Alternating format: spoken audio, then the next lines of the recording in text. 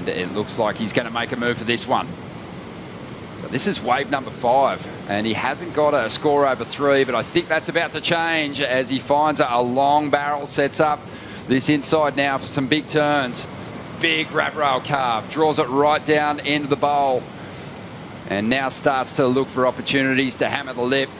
Gets that board up for the finishing floater. Gabriel Medina officially back on tour and ready to just really rattle the cages of everybody in the world. To have Medina back at this point in the tour, I think that's sending some chills through the spines of a lot of the competitors. The storm is continuing to brew.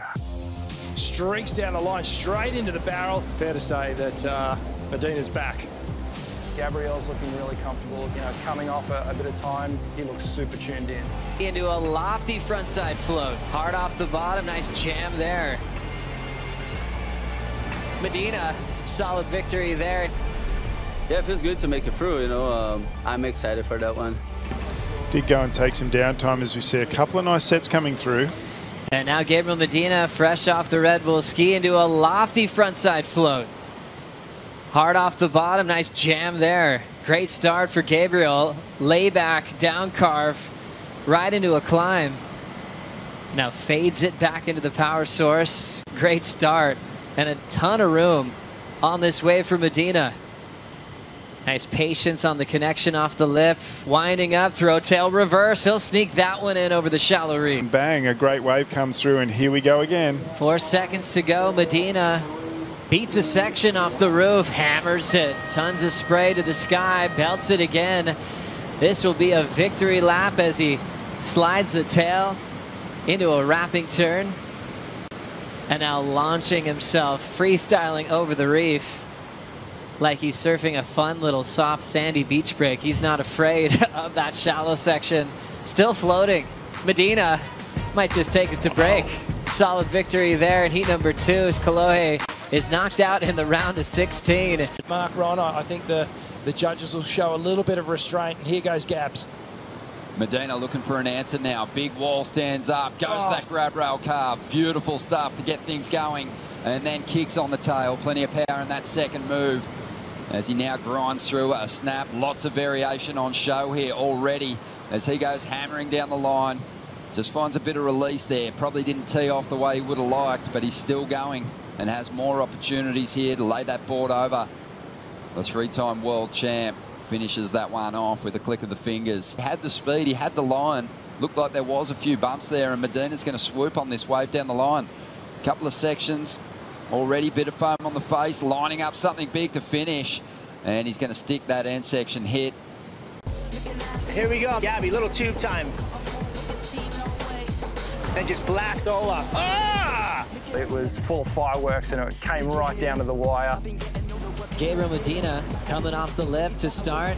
Another beautiful float into the flats. Perfect transition. We'll see what happens on this effort. Gabriel Medina will take it with priority. Coming off the lip to start. Another beautiful float into the flats. Perfect transition. Open face hook. Right on the money. And now we'll get to this inside hack. Gabriel Medina is back. After showing up in G-Land for the first time this year, the 3-time world champion has landed in Central America. Gabriel Medina, his next tattoo should be a monster. Because that guy. Medina just sliced that Punta Roca right up into pieces. It'll look fun from outside, but out there it's kind of hard to surf. With another commanding performance, and here he goes again. Good looking wave. Oh, late foam glide. Why not combo it up with a tail throw? Flows through that section right there. Again, up in the whitewater, flicking it right through the lip. Gabe Medina just showing so much board control. Now he gets onto the open face. Rapid fire snaps on the backhand. Great tempo, great power, great technique. And Medina just sliced that Punta Roca right up into pieces. Passing that drifting broken board is Gabriel Medina. Throwing a nice clean backhand hack. Incredibly glassy conditions. Belting it again. Slams that one right in the lip. Running after some open faces. Medina squares up vertically. Big connection there. lively backhand float and smashes the oncoming section. We're gonna keep going. You know, that's what we live for, and that's why it's fun. And I think in their situation, I know they're still decent friends, but there's still a little thoughts in the back of your mind, Keipel, where you want to beat them. Medina goes high, spins it around, lands on the roof, and is going to continue down the line. A couple of hits there for Gabe Medina, just glued to his board. And he's saying to the judges, pay me off with a score, because that was an incredible. How comparable it is to the 8.5 of Grifto. Well, here's your chance, the replay of Gabe Medina. So goes for the air on the outside, sticks it well too, so a major maneuver. Then just sets it up here for the inside. It gets racy in the midsection. A great way to start comboing it up here in the mid part of this wave. But as you see right there, it's racy for the goofy footers. It gets super quick, beautiful floater, and then a fantastic finish. This is an arena unlike any other in surfing. Passion, rhythm, and energy define Brazil in the Coliseum of Saquarema. This is what Medina did on his start.